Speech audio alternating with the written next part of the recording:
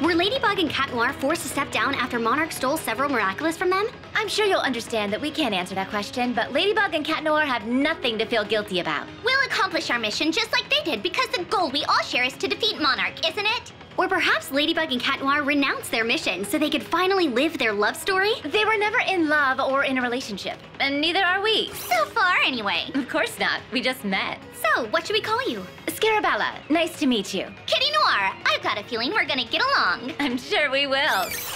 Oh? Well, Clara, seems like Paris now has two heroines with strong personalities. Let's wish the best of luck to Scarabella and Kitty Noir.